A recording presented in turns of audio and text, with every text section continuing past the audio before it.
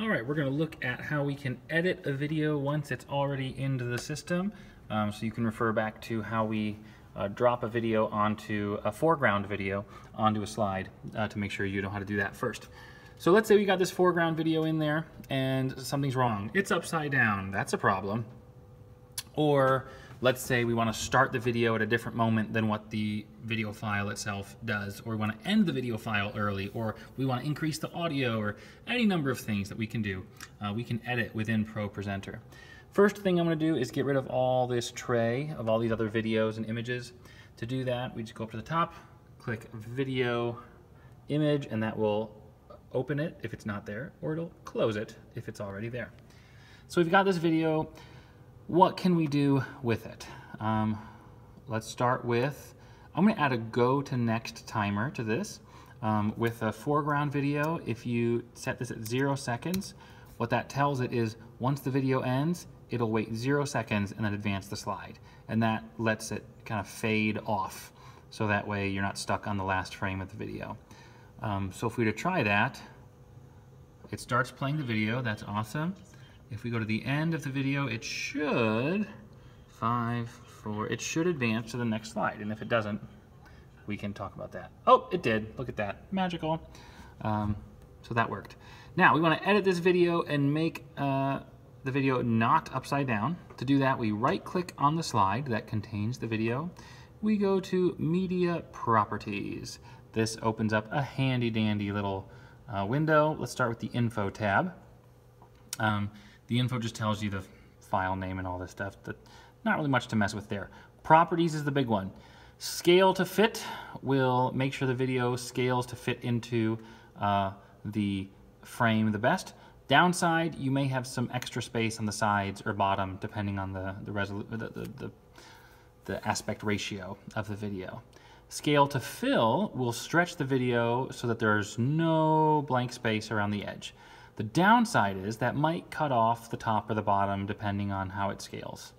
And stretch to fill will fill up the entire slide, but it will just literally stretch the video out to make that fit happen. And that means you might get an extra wide looking video or an extra tall, narrow looking video. Okay, so we're just gonna leave it scale to fit because usually that works great. All right, her video is upside down. We can click flip horizontally and that'll do a mirror image left to right. So we'll leave that original the way it was.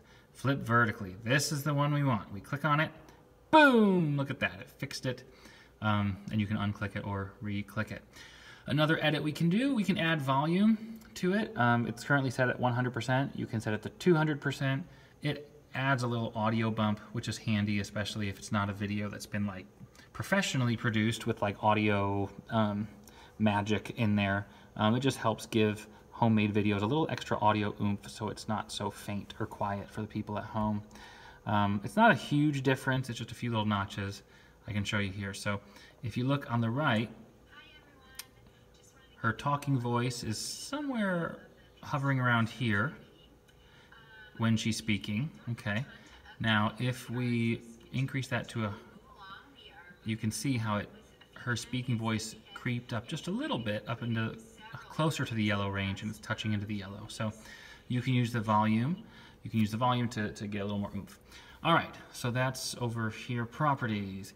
Last property is the behavior. We want to stop the video when it reaches the end. That means that as soon as the video has concluded, it'll just stop on the last frame.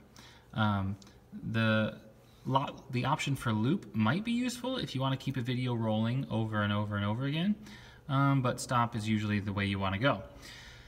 Effects, not really anything you'd use usually, but it might be useful sometimes, who knows. That'll adjust the entire video's look, so to speak. Okay, now we go down to this middle part. We can set the in and the out point on the video. So let's say there was a gap of time where they're waiting. You can wait until they start speaking, and then click the in button. And wherever the cursor is when you click in is where the video will start when you start it up. So right now, the video would start here in the middle, which is not where we want it. Same thing with the out. If there's some extra stuff on the end you want to cut out, just click the out, and that will move the out point to wherever the cursor was when you clicked out. And if you want to reset back to where it was, just reset in and out, and they're back at the original beginning and ending. And then that should be good to go. Your video is now flipped over. It's got maximized audio, and it has a go to next timer to make sure that it just skips over to the next slide as soon as it concludes. I should also add the go to next timer only behaves in this way with a foreground video. If you were to insert, I'm going to the editor here, if you were to insert a video using this import a media video element to the slide, the go to next timer no longer works in that way. It works like as an absolute timer. So if you had a 0-second go to next timer, you'd click the slide and it would wait 0 seconds and go to the next slide.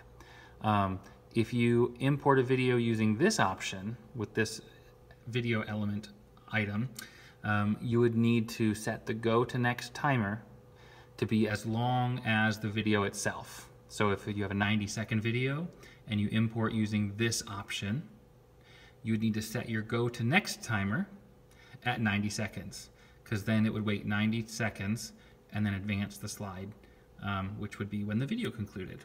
And that's how you edit a video on slide.